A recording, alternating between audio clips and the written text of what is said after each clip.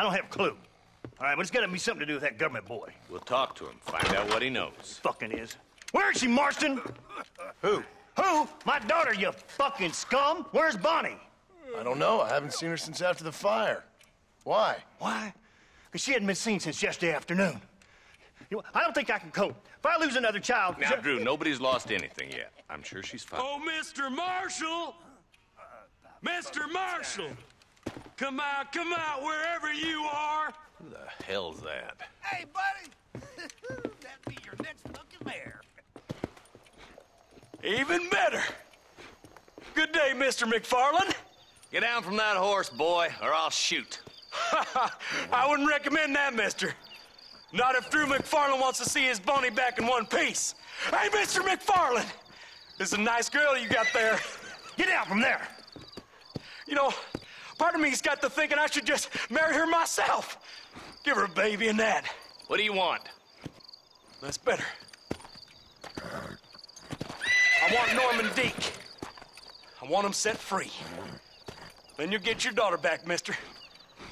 We don't do deals with outlaws, boy. Yeah, you do. Let's not waste each other's time pretending otherwise. Oh, government themselves ain't much more than a bunch of crooks. This is the land of opportunity, mister. And I'm giving you the opportunity to get your daughter back before 15 friends of mine take out all their anger and their loneliness on her.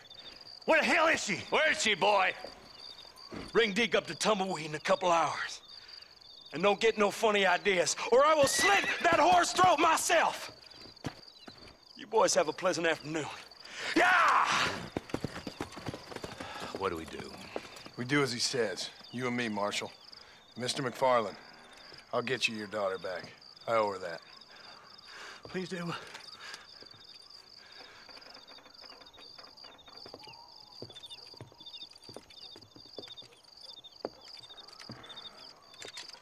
I'll teach you some respect for the law.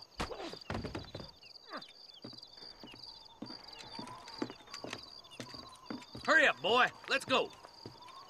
Quick as you can, Deputy. Make sure he's tied on good. Stay with me, Marston. I won't let anything happen to her, sir.